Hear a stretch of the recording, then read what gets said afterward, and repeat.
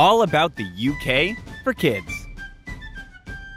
When you hear the term United Kingdom, or UK for short, do you know what that means?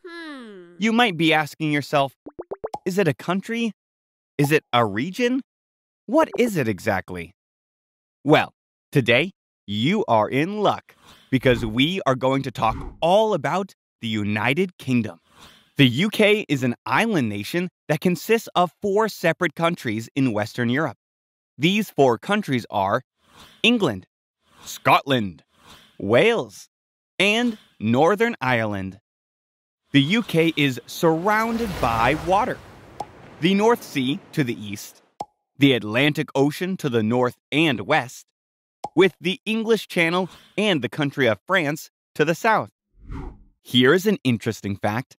The English Channel is 350 miles long and anywhere from 21 to 150 miles wide.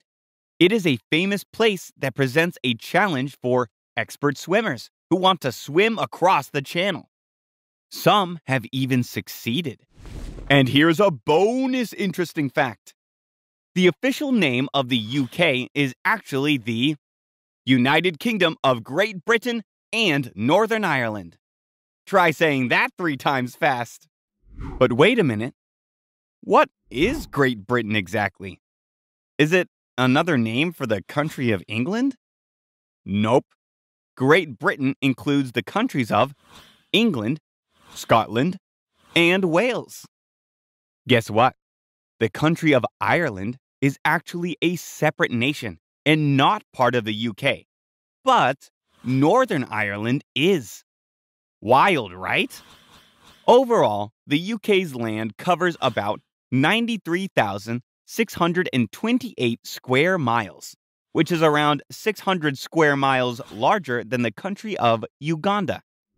Over 65 million people live in these 4 countries, with England being the largest and most populous country in the UK, with around 53 million people. Northern Ireland, on the other hand, is the least populous country, with a population of about 1.8 million people. London, England, is the most populous city in the UK, with nearly 9 million people. Here is an interesting fact. It is estimated that people in the UK drink about 165 million cups of tea per day. That is quite a lot of tea. Hope no one is spilling it. The terrain of the UK varies. To the north and west is mostly high ground and mountain ridges separated by deep valleys, which were shaped during the last ice age by glaciers. Examples of these types of mountains are the Scottish Highlands and the Cumbrian Mountains. The south is full of rolling hills. In the north, there are many lochs, or lakes, which were left behind when the glaciers melted. Loch Ness is probably the most famous lake. We cannot imagine why. There are also rivers like the Thames, which is located in England and is the longest river in the UK. Like the terrain, the climate of the UK is also varied, but is a mostly temperate marine, which means that it is kind of tough to predict the weather. Rainy days or sunny days can happen anytime, sometimes multiple times in the same day. It can get cool in the winter and warm in the summer, but these seasons are milder than other countries in the European continent. Now that we know a bit more about the UK, let's talk about its history. There have been waves of invaders, colonizers, and migrants arriving to the countries in the UK for thousands of years. Some of these peoples include the Celts, Romans, Anglo-Saxons, Vikings, and Normans. The first Britons, or people who live in the United Kingdom, were the Picts, who arrived around 10,000 years ago. By the 8th century BCE, the Celts arrived from Europe and pushed the Picts north into Scotland. In AD 34, the Romans invaded and ruled for 400 years.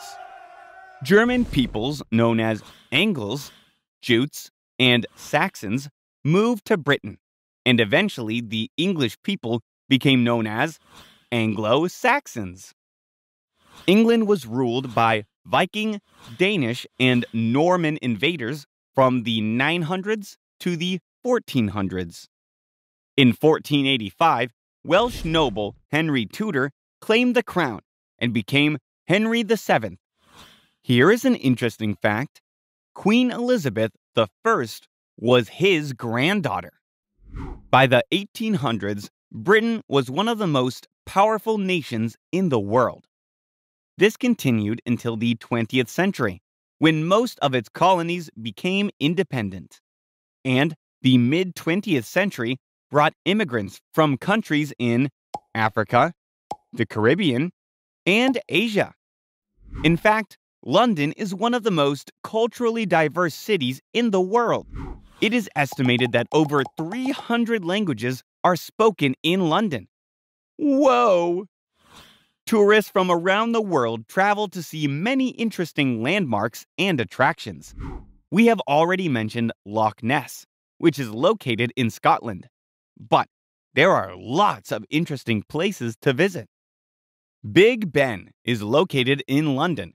Its actual name is Great Bell. Standing 315 feet tall, it is located at the north end of the Palace of Westminster, which is where the two Houses of Parliament meet. Stonehenge is a man-made circle of huge standing stones. It is one of the world's most famous prehistoric monuments, and one of the most mysterious too. Another cool place to visit is the Giant's Causeway, which is found in Northern Ireland. It is an area of about 40,000 interlocking basalt columns, which were a product of an ancient volcanic eruption. If castles are your thing, there's Buckingham Palace and Edinburgh Castle, the latter of which dates all the way back to the 13th century. Wow, that was a lot of info. Let's review. True or false? The United Kingdom includes the country of Ireland. False. Ireland is an independent country, but the UK does include the country of Northern Ireland. Fill in the blank. The largest and most diverse city in the UK is blank, England. London. What is the nickname of the huge clock tower located in London that tourists like to visit? Big Ben. Well done, scholars! The United Kingdom is a place with a rich history and many interesting places to visit and explore. Maybe one day, you will be able to visit and learn even more about this cool place. Just make sure you bring lots and lots of tea. Hope you had fun learning with us. Visit us at learnbright.org for thousands of free resources and turnkey solutions for teachers and homeschoolers.